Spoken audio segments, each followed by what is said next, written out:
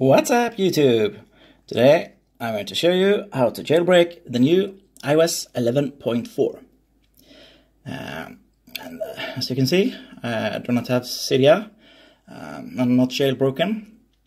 And what you do is simply you go to this address over here, Pangu11.mobile, on your iOS device. So you start Safari and head over to Pangu11.mobile. And yeah, they will give you an explanation of how this works.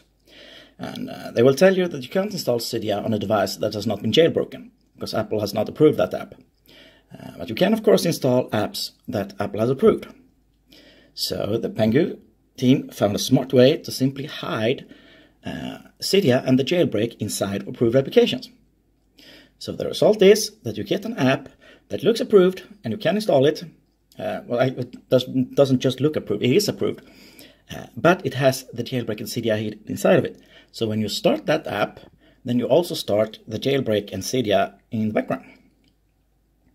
So head over to Pangu11.mobile and scroll to the bottom and click on this little icon here at the bottom to get to the free injected app store.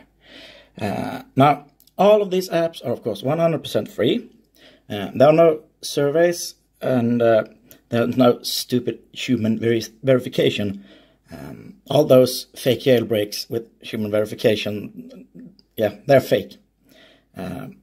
Jailbreaks are direct. There are no stupid human verification or stupid stuff like that. You don't need to do a survey. If you need to do a survey or do a human verification, then it's fake. It's not a jailbreak. Anyway, right here, you click on this link here to get to a free Cydia and jailbreak injected app. As I said, all jailbreaks are free and direct. No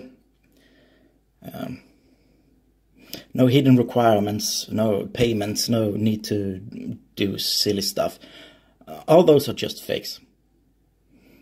So you just click on the link there and get a free jailbreak injected app. And now when you open this app, right now the jailbreak and Cydia is being installed in the background. So that's why you need to keep the app running for about 30 seconds. It shouldn't take more than 30 seconds. So I'm guessing the jailbreak has done its part right now. So right now we are going to restart our device to finish off the jailbreak, or to finish the installation. Sometimes when you click the link to get a free jailbreak injected app, sometimes you get taken to crappy ad sites for some stupid reason. It's actually quite annoying, and I'm actually a bit surprised that I got the jailbreak injected app right away. But when you click that link, if you don't come directly to an app, simply go back and click the link again.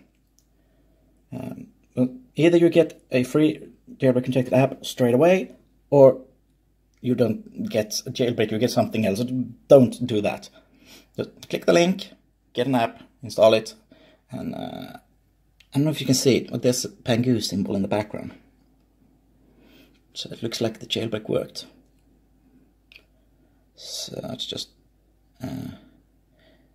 preparing the file systems and finishing up installing and such. Now sometimes these apps get patched. So sometimes you need to try a few times before you get it to work. Most of the time it works right away, like it did here for me. As you can see, I now have Cydia and I'm jailbroken on iOS 11.4.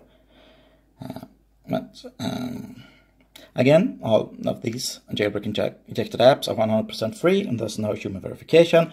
And if you don't get to an app when you click the link, we'll simply go back and try again. And if you get an app and you run it for 30 seconds and then you restart your device and you're not jailbroken when your device is restarted, then it means that that app has been patched. And that app will soon be removed and replaced with a new, freshly injected and working app. So sometimes you need to try it a few times. Most of the time it works right away, like this time. So anyway, that's how easy it is to jailbreak the new iOS 11.4. Thank you for watching, and don't forget to subscribe.